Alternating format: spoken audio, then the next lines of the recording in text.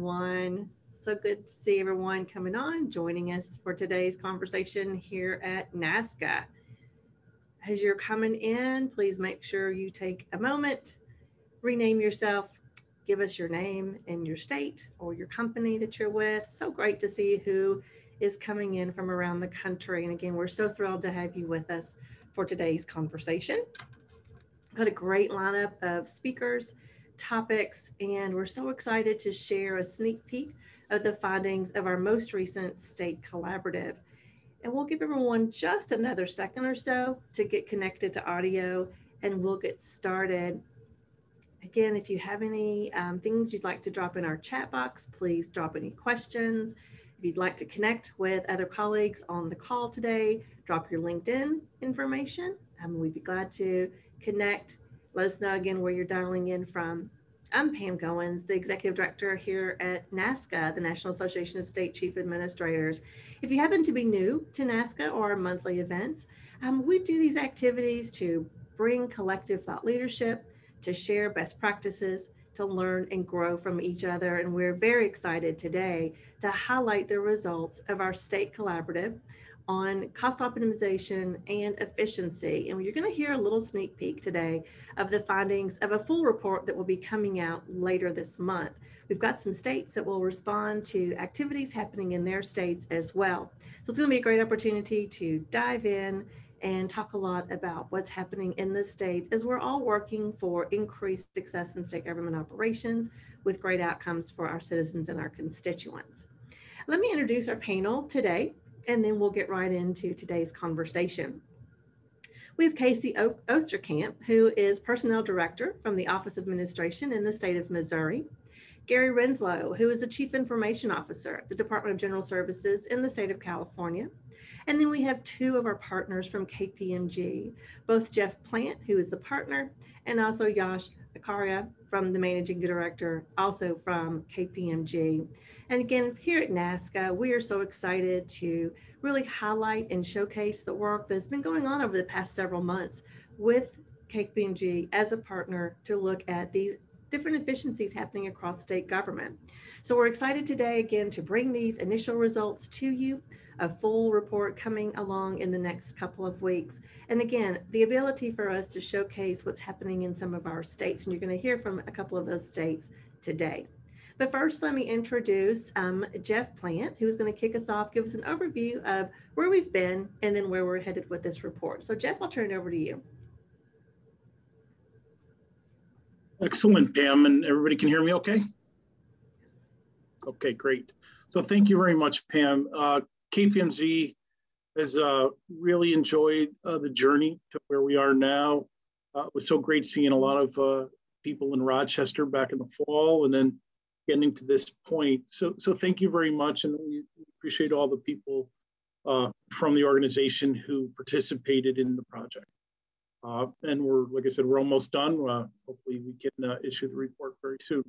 But where this started with just an idea. Where do we go, working with the team, to then doing a series of workshops, more work in Rochester, then some additional work, and then to the point where we have a report.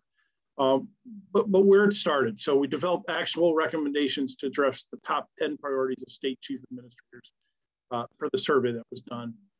We had 25 chief administrators and their deputies across 12 states help or participate in over 4 working sessions, as well as some follow-ups back and forth. We looked at common challenges, and it was interesting, right? There were the challenges you always had, and then how did COVID and the challenges with COVID, in some cases, lessen some, but more importantly, what we saw is really sped up the need to address some of the challenges, and then how different challenges emerged that Yasha will be talking to. But they're really prioritizing spending, cost control and savings, and really trying to get to a more modern agenda. The other thing is, we prioritized five key areas during the project, which Yash is going to go into deep dives, and some of our case studies we'll talk about. The first, just going to the next slide, is, how do you build a modern workforce, right? We see it in the private sector, but it was interesting to see that you're all seeing it as well, as how you build a modern workforce today's worker, today's college graduates, they want a different experience than many of us wanted when we got out of school or started our careers.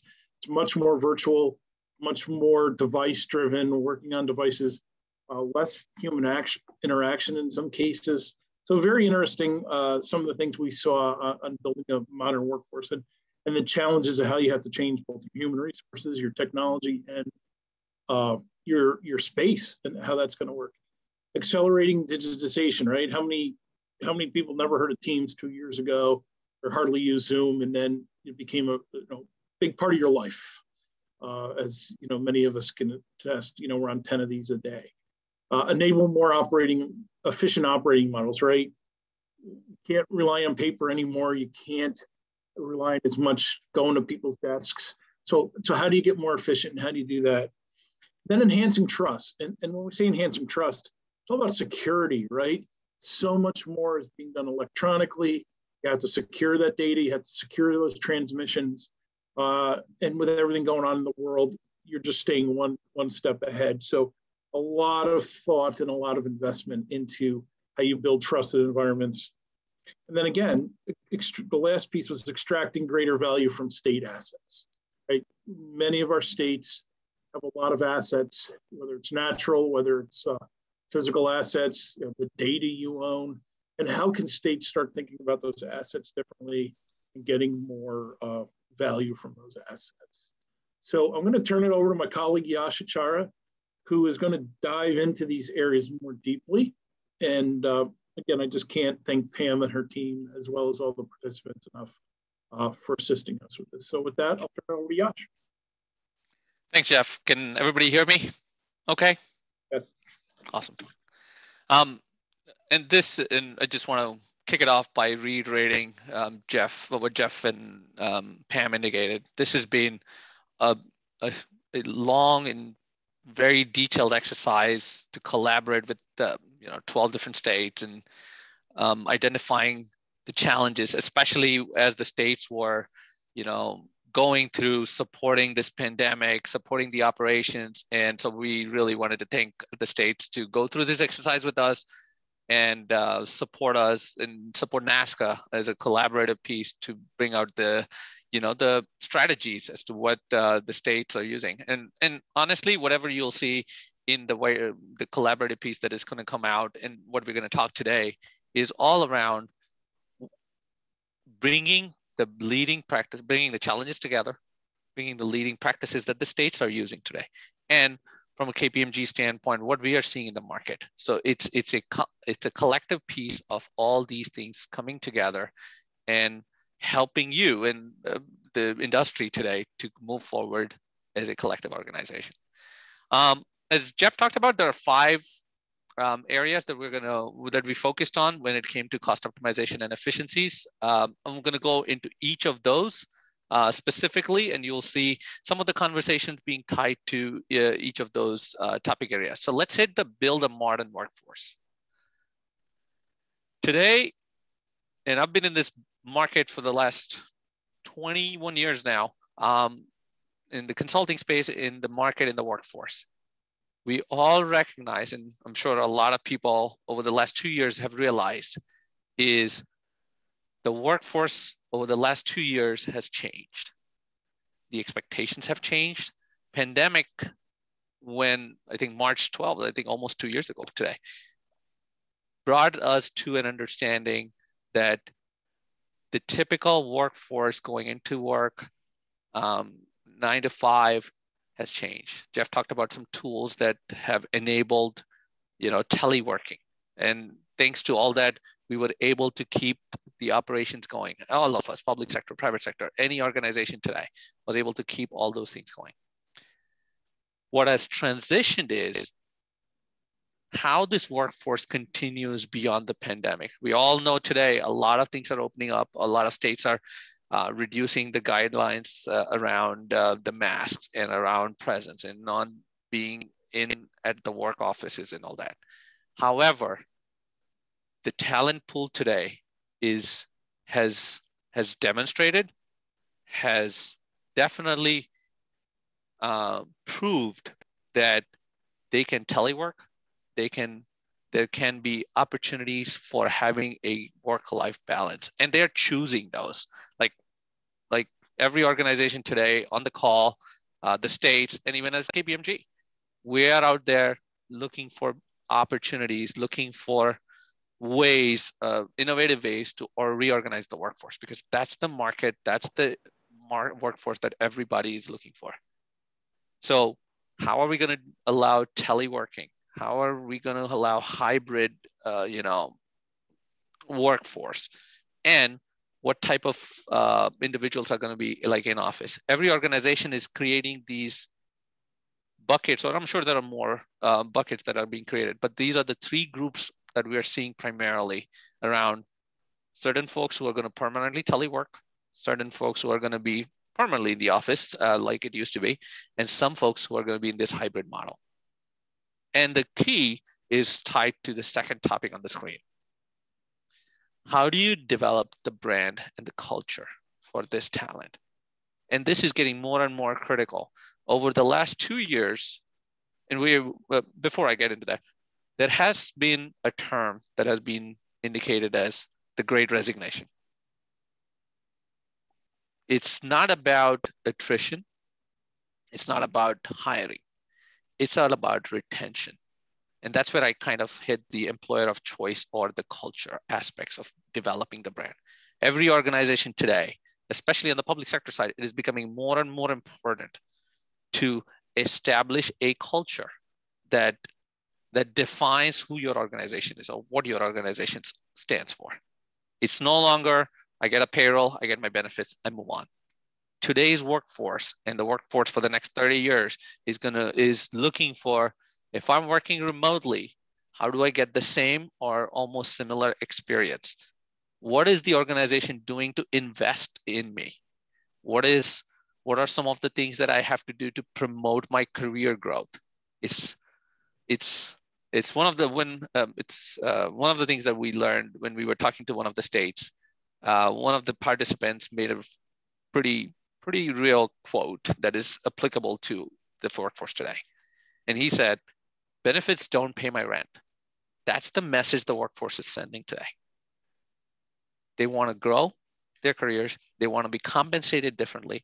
They want to work in flexible locations. They want to learn new skills. And this is something that we're seeing more and more public sector organizations focus on. How do you focus on labor unions and those bargaining arrangements and say, help your workforce to transition into the way of the future? Technology is changing, like Jeff mentioned. Things are no longer paper-based. There's a lot more digitization.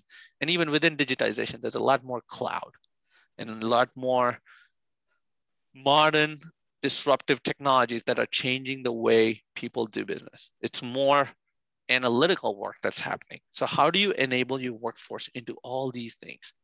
Bring it all together and build a culture that makes your folks retain. Going back to, it's not about the attrition. The Great Resignation is about people resigning and looking for a new job. But more importantly, every organization today, we feel, and we're seeing that more and more in the market, is how do we create a culture that allows for employers to retain people? That's the biggest challenge today. And that is directly tied to what's my culture to help them stay, grow, beyond the pay, beyond the benefits, give them the work-life balance, give them the stability in the job, give them learning opportunities, give them different differentiators, if I can call them, that will make them stay and build their career with your organization. And the most important thing, or one of the key things in there, is tied to learning. A lot of states, and we're going to talk to Casey today, but a lot of states are investing in learning and development. And it's not just, let me invite you to a classroom training. It's on-demand training. A lot of our work has become on-demand, whether it be food through the delivery services, any kind of, television, everything has become on-demand. And employees are looking for, how can I make my learning more on-demand? And more career progressive. It's not, hey, this is the system that I have. This is the system I'm going to use to do my work. And this is the knowledge I'm going to build. It's, I want to learn how to do project management.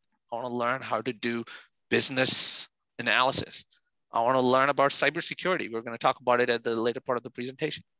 These are the skills that as an employee, people want to be aware, people want to get trained, people want to get into outcomes and build their careers and make those choices by themselves. And that's what building a modern workforce is all about. And that's what we've learned around it. Pam, I know there is an amazing story from Missouri in Casey that you guys are going to talk about. So Pam, over to you. Thanks, Josh. It was a great foundation as we're going to jump into the work that's happening in Missouri. And I'm thrilled to have Casey on the call with us today. Casey, I know there's been a lot of changes in the state, both in your priorities, your leadership, and then we dump this global health pandemic on top of everything else that you all have been working on. You're continuing to focus on your teams, your employees, your staff, becoming and being that employer of choice. Can you share a little bit with your colleagues on today's call, an overview of your initiatives and maybe some of those benefits that you're seeing in the state? Yeah, definitely. Thanks for having me here today. As Pam mentioned, we have been going through a handful of transitions in addition to meeting the needs of our workforce during the last 2 years during the COVID pandemic. And so just a couple examples before I dive into the main topic that I want to talk to, which is learning. I think it's important to recognize that in 2019, the state of Missouri began a talent management transformation. It was really our recognition that we were not doing nearly enough to meet the needs of our talent, our most precious resource, right? We have almost 50,000 state employees who work for the state of Missouri. And we did a pulse survey of those 50,000 and heard from, I believe it was just over 76% of them. So an incredible response rate. And so that was our baseline for what we now call the quarterly pulse survey.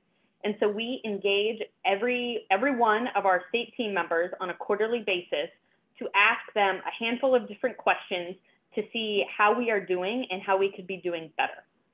And so a couple big initiatives that kicked off in 2019 or the first part of 2020, again, before COVID really started to affect us, was a rethinking of how we recruited at the state of Missouri. We probably, like many of you, followed a post and pray method. We just figured we'll put an application job posting out there, and of course the most brilliant people will apply. It didn't matter that we didn't have one way for them to apply. We didn't have a common site. Some people applied via fax, some people phone call. But in 2020, we launched mocareers.mo.gov, our first common application tool. And so that was the first of many initiatives that we rolled out related to talent. The one that I'm going to focus on today, and so I think you can click to the next slide. I think, maybe. Oh, nope. Okay. Maybe it's part of the package that's going to come out afterwards to all of you. But what I wanted to focus on today was LinkedIn Learning. And we call this Mo Learning. Everything, show me Mo, everything's around Mo in the state of Missouri. And LinkedIn Learning launched in the last part of 2019. Again, we set it up before the pandemic, but it was really during the pandemic when we reaped all the benefits of all the hard work that we got this underway. And so if you are not familiar with LinkedIn Learning, it is it's part of the LinkedIn family, and it offers tens of thousands of courses by best-in-class experts, whether or not they be professors or thought leaders, thousands of courses on demand, so 24/7 opportunity for all of our 50,000 state workers. And so they can learn any topic they want at any time that they want, and we can do this all for less than $5 a person. And so if you talk about efficiency and cost effectiveness, definitely this is a great solution if you're looking for reaching all of your team members. One of the things that we heard from the quarterly pulse survey is that there was investment in certain populations, but not in all. And so by enabling everyone with a single sign-on, however they sign on to their computer, the ability to learn any topics. Previously, it was mentioned project management, cybersecurity, work-life balance, communications, any topic that is out there, it's a pretty good chance that LinkedIn Learning has it. And so this really enabled us to reach all of our team members wherever they needed it, just in time, on-demand learning. And so at the height of the pandemic, we had upwards of 43% of the state workforce working remotely. And while that doesn't sound like a lot, you have to keep in mind that we have a lot of direct care team members, whether it be in corrections facilities, mental health facilities, social services. And so those people just can't work from home. And so 43% of our population did work from home.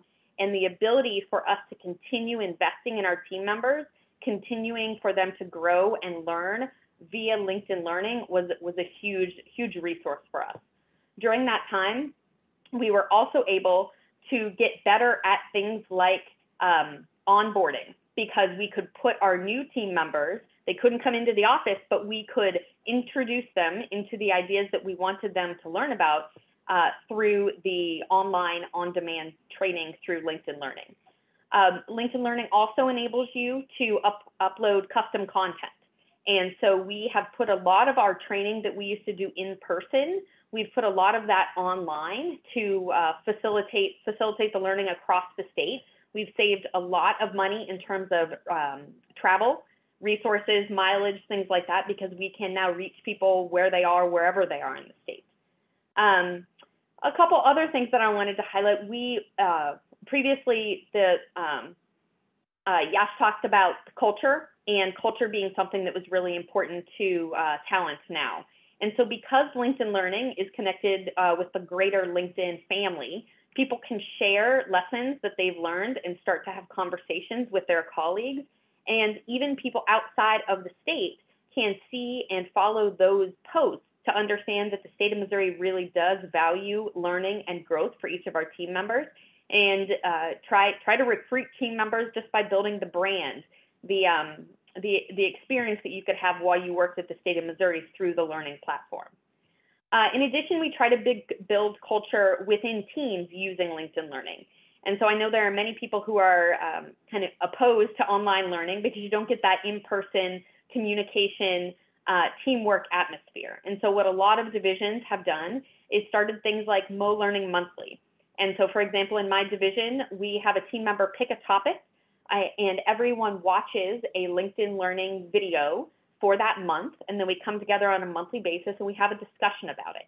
And so those can be really valuable ways to build smaller cultures and to remind people that even though you might be working remotely, you are not out on a remote island. We're all in this together, and we can have a meaningful conversation based on common understanding or common learning that we had just engaged with. So I think I'll stop there and see if, Pam, you have any questions or any other questions from the audience about our learning experience at the state of Missouri. Thanks, Casey, and you all are doing such excellent work. I hope everyone on the call has a chance to go to your website and check out all the different components. I do want to take you back, though, in to some of your first comments about the quarterly pulse survey. Two questions that come to mind. One, is that Missouri developed, or do you have an outside vendor who helps you with that? And then two, tell me a little bit about how your team actually analyzes those results. What do you do with it? Oh, great. Yeah, love it. Thank you for the question. So the first quarterly pulse survey was our baseline survey, and that was developed with a vendor, the common set of engagement surveys that they have used with many public and private sector in the past. And then we took the data from that to identify 5 outcomes that we wanted to focus on. And so our survey now is completely state-led and state-analyzed.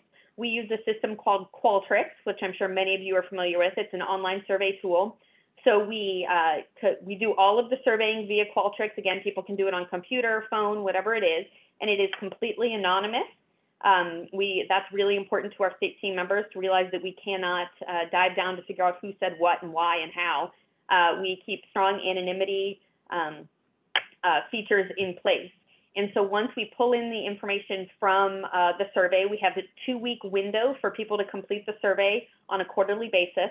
And then in-house, we have a team who dives into the data. And I believe we just finished our 12th quarterly pulse survey, so we've been consistent.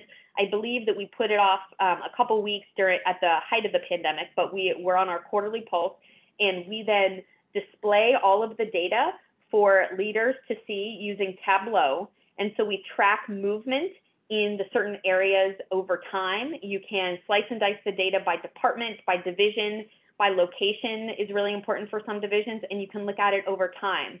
And so a couple of key things that we look at, we are always super focused during the process on participation. We want to encourage as many people to give us feedback as possible. And with all the competing challenges, that can be difficult. And so during the survey time, we're really motivated on getting participation levels. And then at the very beginning, or at the very end of that, we're hyper-focused on celebrating the participation levels and showing high-level outcome movement, whether it be up or down, based on the last time that we surveyed those questions. And then more and more, we're getting into connections in the data. So for example, if a large percentage of a division says that they believe in the fate or they're invested in the fate of the organization, what is that indication correlated with any other pieces? And so we can start to tell the story and do some analytics around what are we really learning from these data, as opposed to at the beginning, it was very clear. People said, we don't have enough training. My supervisor isn't spending enough time with me. You can see very clear stories there, but now as we're doing it more and more, we're starting to make more connections through each of the questions. That is so very, very helpful. And again, such a great explanation. I hope maybe you could drop some links in the chat, Casey, for folks to go check out, and we can learn more. And we will be sharing the full case study in the report that will be coming out here very, very shortly. So Yash, let me turn it back over to you, and let's dive into key area number 2. Sure. Thanks, Pam. And Casey, this is a perfect, I don't know how we did it, but this is a perfect stage for diving into the next topic. Tammy, if you want to hit the next slide up, because it's all about digitization. And we talk about technology all day long, whether it be mobile technology, whether it be technology that we use today. But what is becoming more and more relevant is how are we modernizing it? When we modernize this technology, what are we doing with our existing processes? How are we enabling that technology to help our workforce? And more importantly, this is what some of the things, or 2 more things. How are we scaling this automation process? And the last but not the least on the topic on that area is how are we exploring the no-code, low-code development options? Let's go to the first one, modernizing and transitioning application to the cloud. Like, and this may be geek terms if you're not, if you don't have the background on technology, but one of the things that has transitioned, or that is transitioning the technology world over the last almost, it's been a decade now, I guess, is transforming to the cloud. How a lot of our back offices, whether it be finance functions, HR functions, payroll functions, the LinkedIn learning that we learned about, everything is becoming more and more into the cloud. That is, organizations are looking at cloud as a big picture and saying, can I, one, reduce my, data center footprint or my current technology footprint and leverage certain service-based, user-based, browser-based technologies that are housed in the cloud and modernize my workforce and my technology accordingly. And a lot of things are tied to this modernization.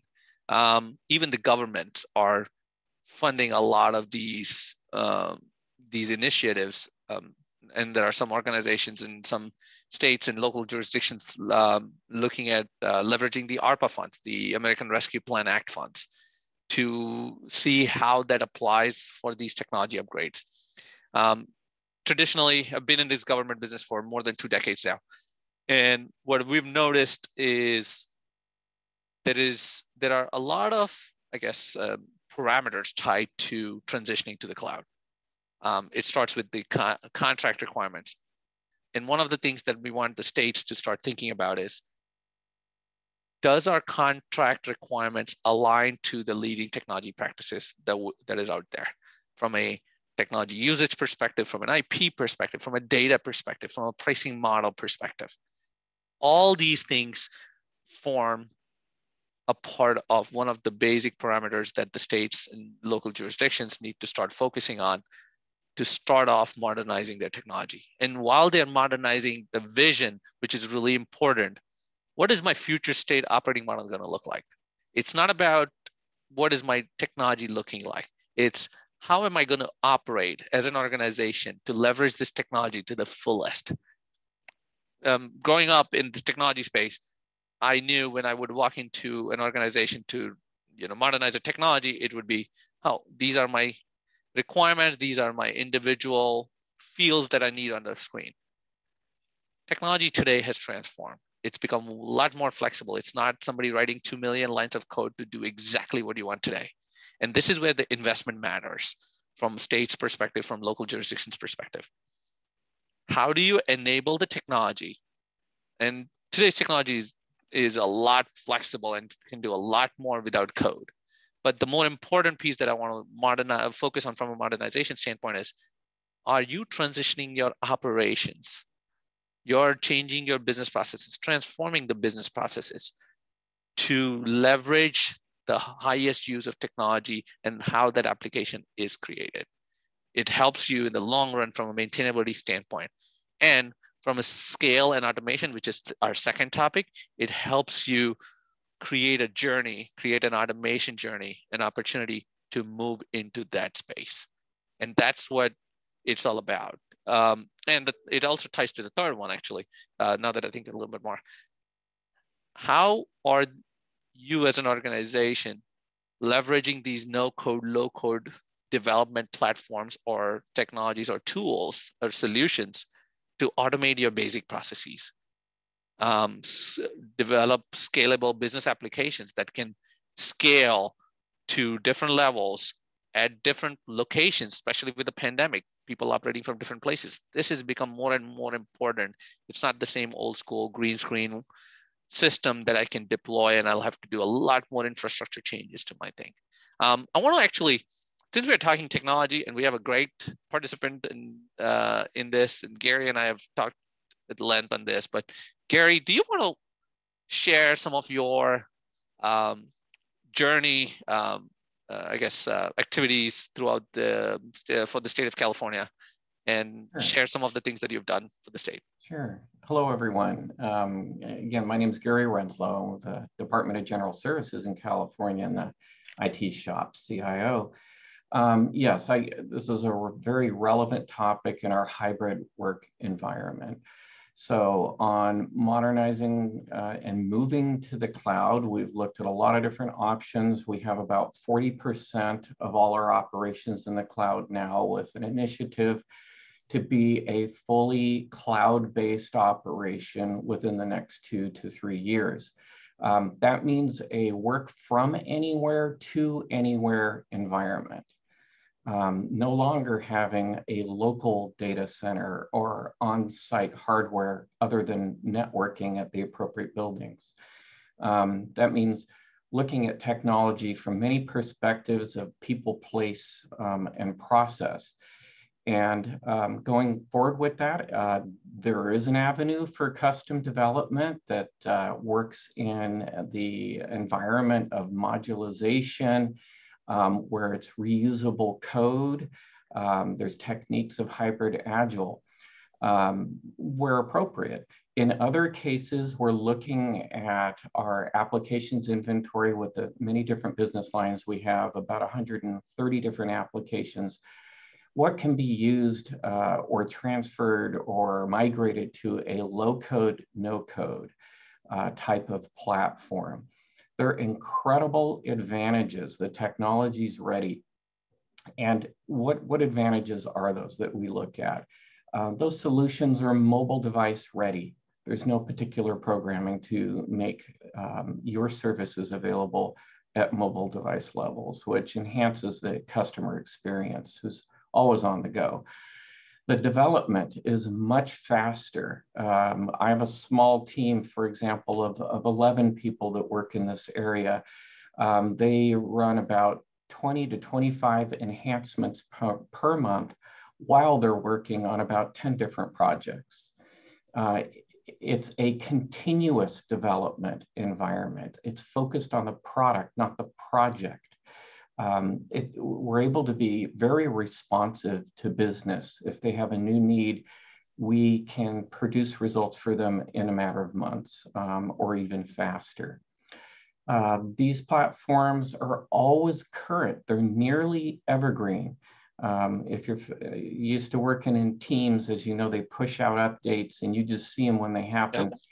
Yep. There's no massive technology upgrades needed. You do not have technical debt any longer. You don't have to have projects for that. Every quarter, we upgrade all our applications in that environment. It's always current. The infrastructure and related security controls are all built into the platform. You have a platform, there are platforms that are ready to go. You can take that out of your development cycle now because it's already ready. These products typically work really well with integrated or what's called fusion teams with the business. And you are working, your developers and the business side are working together, and the business side is actually getting the experience in lean process development and actually becoming a part of, in a way, the IT team. So those are just some examples of what we've seen as the great benefits of this technology. And this is great. And it kind of, Gary, I think Pam's going to ask you one more question, I think, from what I understand. But before we go there, there's one thing I wanted to make sure we highlight, which is tied directly to the next slide. Tammy, thank you. It's around, would you mention the word responsiveness to the business? And what we've noticed is it's becoming more and more critical. Regulations are changing. Business needs are changing. Workforce, we talked about at length, that is changing. Their needs are changing. Data is becoming more and more accessible. So the data volume is changing. And all it boils down to is how do we streamline our shared services model to deliver to all these different stakeholders, if I can call them, and all these different needs and departments. And what we are seeing more and more is a lot of states are going away from, hey, every department will have a small IT team, or every department will have a small business analyst team. There are specific needs for certain areas, but we are seeing more and more of a shared services model where a centralized way of delivering services, centralized way of delivering IT, we heard about LinkedIn Learning a little. That's a centralized way of training and development and talent management. And that's all, bringing it all together, that's the topic. The first topic from an efficiency model perspective is around shared services and how we deliver value that directly contribute to the new ways of working. And then the second topic on that is, how do we purchase these services, products, solutions, processes, resources? And I think that's where one of the big areas, especially in the public sector space, having been worked on the other side of the fence, is a lot of governments working towards streamlining some of those processes. So that way the purchasing is a lot more effective. It supports the need and in a timely manner, the resources, and of course, with all the legal boundaries and everything in place, and which is necessary. But these are some of the aspects we are seeing. And more importantly, it's a tangent, but I want to tie it all together. It's also tied to one of the buzzwords, but it's still very relevant. I shouldn't be calling it a buzzword, is ESG, environmental social governance, which is how am I supporting with my purchasing, with my contracting, the environmental side of things? How am I supporting the social side? And how am I making sure my governance goals around supplier diversity and even my environmental and social goals around supplier diversity, green procurement policies, all that is brought together into how I go and purchase, which is becoming more and more important for the chief administrator's job. So Pam, I don't know if you want to use that as a segue to build onto your question. Thanks, Josh. Well, there's so many different things that we could talk about with California and with Gary, but I do want to zero in just quickly on one component that we did hear as part of the state collaborative and part of our discussions. Gary, you all took some pretty big undertakings in a pretty short of time when we're looking at state government and state policy, and you made a pretty significant switch in your signatures, going to an e-signature process. You want to share a little bit about that and some of the benefits that you've seen in the state? Sure, thank you. We own the forms program for the state of California. There's about 4,000 forms that are used between departments and with the public. And one of the largest hurdles in the digital transformation and moving from forms to workflow was e-signature. Many offices did not know exactly which e-signature was applicable, how to use that, and how to implement it. And then there was a culture adoption. So we decided to address that to make sure that we could get beyond that and get to the next step, which I can talk about in a little bit as well. But we worked with legal staff, procurement staff, with other agencies about their e-signature concerns or issues. And we ended up developing a e-signatures toolkit to help them understand and use our efforts as a model. So for instance, we developed an internal policy. We made that available for other departments. There was a lot of question about what tools are available, how do I use them? So we developed tutorials and guidelines with typical examples of signing a personnel document or a contract, and kind of categorize those into legal documents and internal documents and how they might use them. So a lot of time was spent on that, also with our legal office, with our state controller's office, just to get over that initial adoption. We did implement that back in 2019 for our contracts process. And all of this information actually is available in a case study on our website. We can make that available to everybody as to how we did that. But we quickly realized time savings internally with our staff, and this was even before the hybrid work model was really fully in place. But they had a transparency now of the process. They could see the workflow of the contract form now that it was digitally enabled with an e-signature. They knew the status of it. Our vendors quickly received it. There were no more documents in the mail. They could turn it around quickly. And we went from weeks to days on the signature process. Very interestingly, also, once the workflow was digitized, we have dashboards available. And I could ask just this morning before this call, how's it going? The procurement chief looked at their dashboard and said, well, looks like we're averaging 16 hours per contract for an e-signature. It took her 2-3 minutes. In the past, that would have been very, very difficult without the electronic flow and the dashboards that electronic workflows enable. So it was a great example of just moving from a form to a workflow. We have many other examples of that as we're moving forward. Now's the time to really address this. The hybrid workforce has really accelerated adoption. What it was for us to adopt better internally was making widely available the tools and the training through our own training office within DGS. Here we have about 3,600 staff, and they make the training readily available with these examples.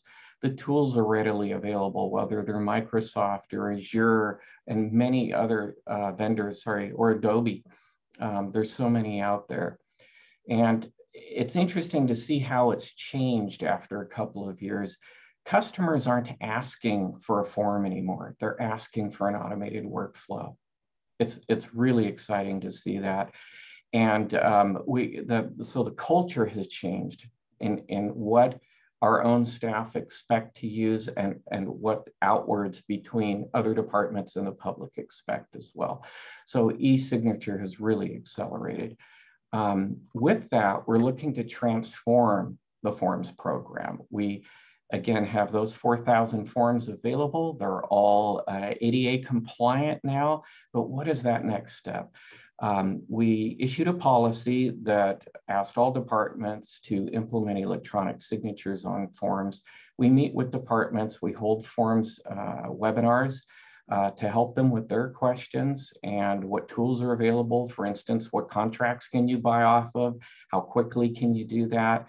And what use cases best fit with those particular tools. So we're there to help, and that guidance really starts to expand as we get more and more use cases of forms adoption. Our transformation effort, which is new, which we plan to put out in policy, have to do with any remaining paper to digital transition. When you look at a form, have you looked at a workflow-based automation? Are you looking at multi-platform support and data retrieval? What do you do with that information? What is your full audit trail? Security, data analytics and reporting, accessibility, cost effectiveness, data integrity. So it's very different than the past. The old guidance was, did you set up the fonts right? Are your boxes right? Are you using a form number correctly? Much different than it was in the past.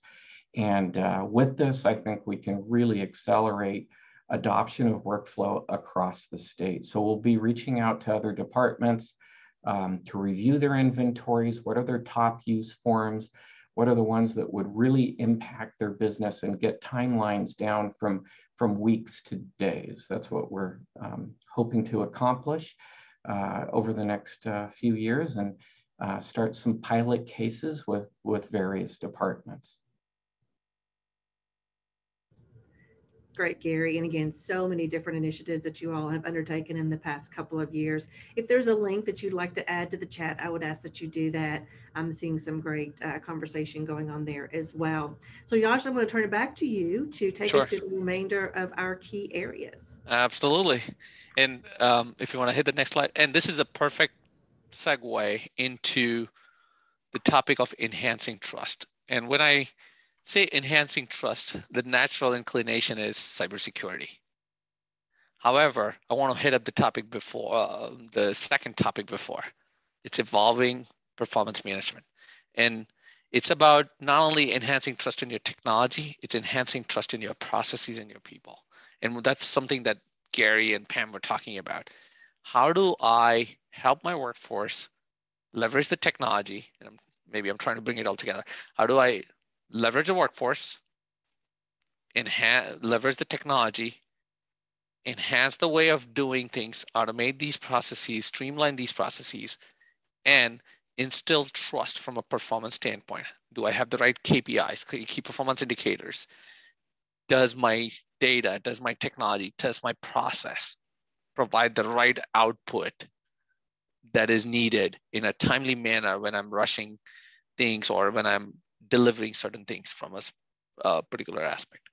And that's where the there's a I guess direction in evolution of performance management across the different workforce. It's no longer I can do my job from 9 to 5. It's about what am I doing different?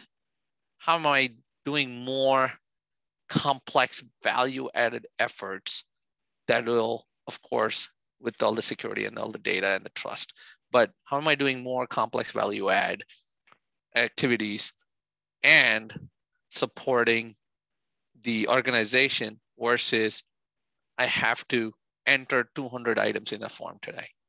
I think that's where the technology is going. That's where the workforce is going. And that's what I wanted to tie this together to enhancing that trust.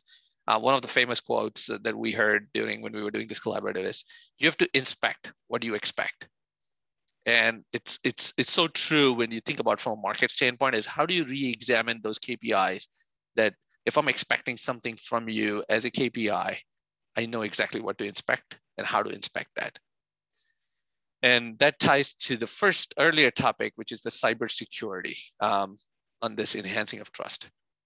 With the situation today globally, cybersecurity has become an extremely important and critical element of your solutions, of your people, of your processes. It's not just about, is my technology secure? Yes, that is important, but are there processes, procedures around managing the organization, managing the security of the individuals, managing the cybersecurity processes around what am I sharing from a data standpoint?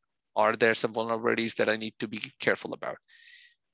Back in the day, when we used to implement different tools, technologies, there used to be a security lead and a couple of people who would show up doing testing, doing some code development and say, here's what I want from a security. And there wasn't a lot of investment from organizations and states to invest in cybersecurity.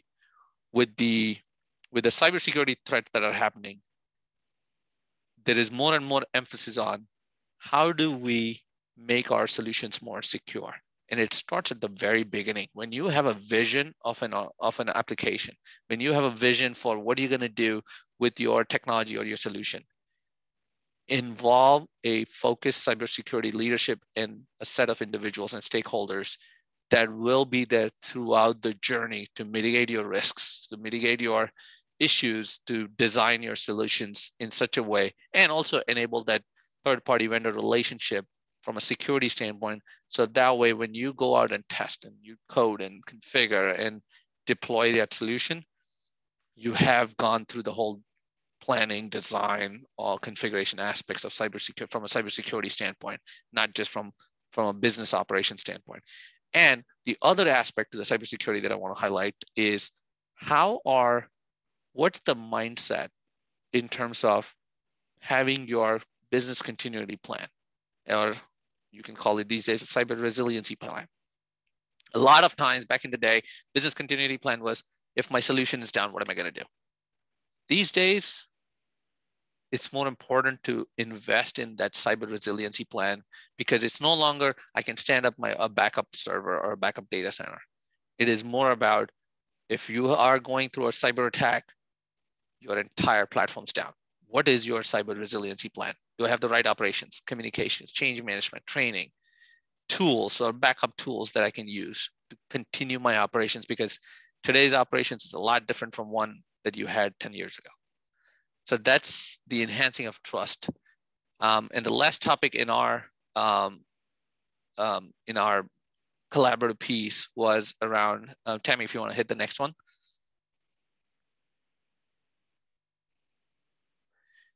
Is around extracting greater value from the assets. And I know State of Arizona couldn't be with us today as a part of this webcast, but I want to recognize today, I recognize Arizona on some of the things that they've done in this space. When I say recognizing greater value from your current assets, it's every chief administrator's office today is responsible for a lot of types of assets. It could be buildings, fleet, office spaces, workspaces, garages, you name it, and vehicles from fleet perspective. Pandemic taught us that you want to use your workspace in the most flexible way. You want to use your assets in the most flexible way. And in this optimization world, this was one of the factors that a lot of states, especially Arizona as an example, because we had some lengthy conversations with them around how they leverage the hybrid workforce, the technology to reduce their footprint on real estate, fleet, because it saves money on leases, it saves money on fleet vehicles, which also includes maintenance, operations around it, asset depreciation, all those factors that tie it all together. And more importantly, it is with the hybrid workforce or the teleworking workforce, it reduced the carbon footprint, helped with the ESG focus areas for the state. And it also, from a benefit perspective, it also added from an employee work-life balance perspective, it helped retain a lot of employees. So from a savings perspective, that are tangible, like I think there was $2 or $3 billion of savings over the course of certain years that Arizona was able to realize. And also the utilization of employees, offering them some alternative office models. One of the other organizations that states that we talked to, they are exploring opportunities where there is a WeWork kind of a concept where there are some dedicated spaces for specific operations, but there are flexible working spaces for folks to collaborate, because everybody still wants to collaborate and focus and build their skills, build their careers, deliver the operations that are needed. But it's more important to also provide that flexibility. And that's what we're seeing a lot of organizations, public and private sector, start doing those from that perspective. So enhancing your real estate portfolio, identifying some green workspaces, and also technology. We talked about cloud and all those other things. Today, a lot of these technologies are tied to how much carbon footprint can I reduce, leveraging certain new technologies. And it ties to not only the tech, it also ties to your office spaces. People want, the generation today wants to go to a green workspace. They want to reduce commute. They're going to electric vehicles. So how is my parking lot structured to support that electric vehicle? Is my building smart enough from a technology standpoint? All these collectively is helping states today defining a plan to reduce their cost from a real estate standpoint, reduce their carbon footprint, and reduce and increase the workforce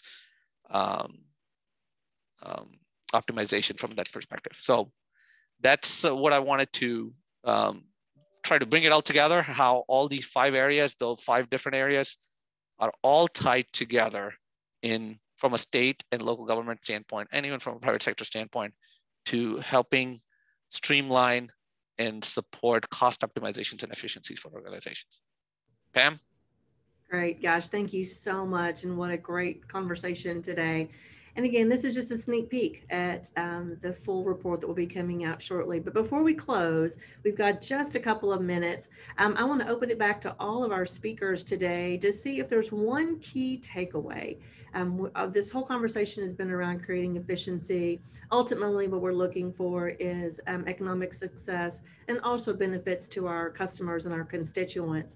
But maybe one key takeaway that each of our speakers today could share. So Yash, I'm going to put you on the spot first, and then we'll just go around the horn. All right, that's a curveball, but I think I tried to tie it together at the end. Becoming more efficient from a takeaway standpoint. How do we do more with less and make it more efficient is in a different way. It's not just doing more work and not getting paid more, but it's how you bring it all together and still deliver the right value for the customer. Great, thank you. Jeff? I think the word is nimble. I think we learned to be more nimble the last almost 2 years. And I think, we're all learning that being nimble, being a little more accepting of things are just going to be different, and being able to and being enabled to change on the fly as we need to. So I think styles are going to have to change a little, or have already changed and just need to keep being refined. So that's my take. Thank you. Gary, then we'll wrap up with Casey. I would say the time is right and the technology is ready. Work with your business partners to embrace it, provide the training and tools. The procurement vehicles are there. So I see moving to workflow and government services as a major improvement of our services for efficiency, green, and actually savings. Casey? And I would say that we need to meet our team members where they are with whatever type of training they're needing in that moment. And so that's why something like LinkedIn Learning with 24/7 access to thousands of different courses is a great idea. They didn't even pay me to say that. We'll make sure you know they got the plug. Thank you all so much. Again, thank you for joining us today. Links in the chat to what's happening in the states. We'll be glad to share what's happening in Arizona as well. All 3 of the states will be highlighted in the final report, which will be out here very soon. Thanks to everybody, Yash, Jeff, Casey, Gary, really appreciate you all and your thought leadership today. And again, to everyone who's on the call, appreciate you being with us. You can see this content on demand in our Knowledge Center, and we will see you in the next couple of weeks for our next national webinar. We'll talk to you soon. Pam. Thank Bye, you, Pam and everybody. NASCA. This was great. Thank you for the opportunity. Appreciate it. Casey, thanks. And Gary, good to see you. Thank you. Thank you very much. Appreciate it.